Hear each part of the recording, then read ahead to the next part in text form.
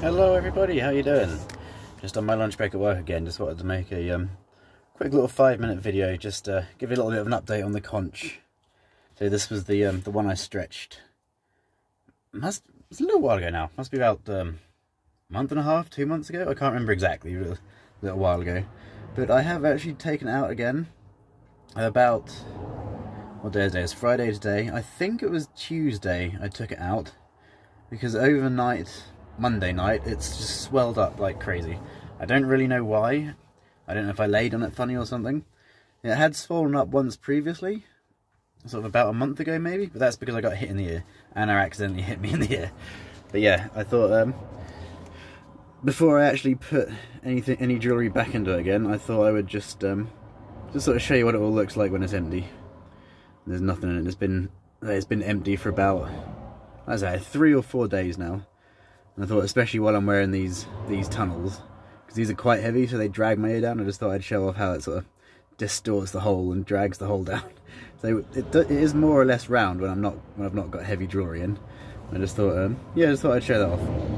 But yeah, so there's a bit of a pain that I've had to take it out. So it did seem to be settling down really well, but for whatever reason, it just randomly flared up out of the blue.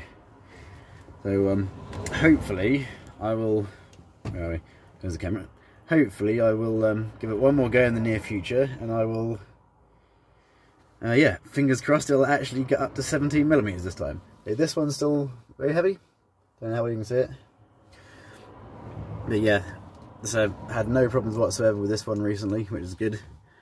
And yeah, everything else is happy. My lobes are actually still just under 3 inch. You can see they're really loose. I've just been wearing these recently, for no particular reason, just been choosing to wear them for whatever reason. But yeah, so I just literally just wanted to give you a little look at that, see what that looks like when it's all empty and there's nothing in it. See if I can zoom in a bit. So you can see where it's sort of, let's say you can see the weight of this really dragging it down almost, sort of, what's the word, making it more of almost like a little elliptical shape rather than actually round. But yeah. Yeah, literally just wanted to make a real quick 5-minute video just to show that off. And because I'm planning on putting jewellery back in it probably tomorrow, because tomorrow's Saturday, so it'll give me some time to sit down and figure out exactly what size it is. And it'll be back up again in no time. So they don't really shrink down very much, and it has only been empty for, yeah, literally about 3 days at this point, I think. So 3.5 days. So it won't have shrunk down very much at all. It'll probably be a little bit tight when I first put something back in.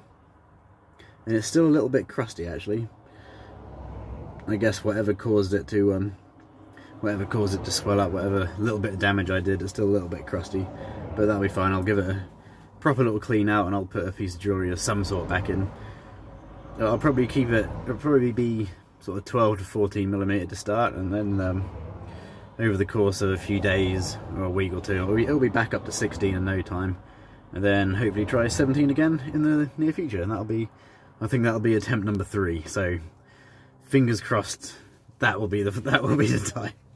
So I know I mentioned previously in the video I was thinking of pushing on to about 20 before having an extended break, but just because of the issues I've had with this one, I might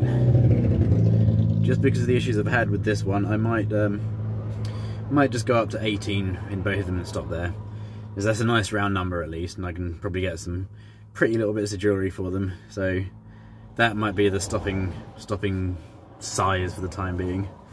I think that sounds like quite a good idea to me. I think it'll look like maybe leave them maybe a couple of years, 2 years, something like that. Just let them chill out at one size for a while, and that will help me keep stretching them in the long run as well.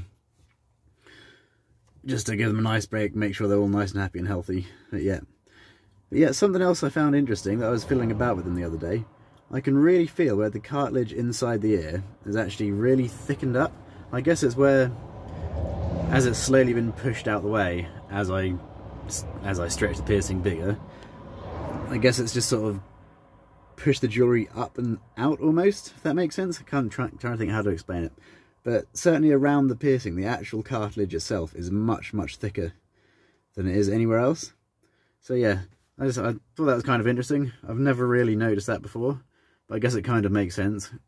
because it's got to go somewhere when you stretch it out the way. So yeah, I think yeah, I thought that was kind of interesting as well. But yeah, anyway, that's it. Literally a little 5-minute video.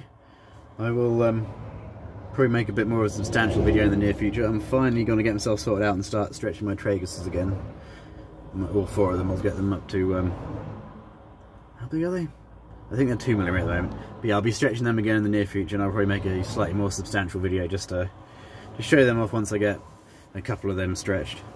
So I might, since I now don't have to worry too much about this conch, I might even do all 4 at once.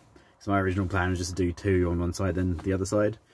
But I might just do all 4 in one go just to get it out of the way and done with. So yeah, we'll see. Anyway, yeah, quick little video, that'll do for now. I'll see you again soon. Try for now.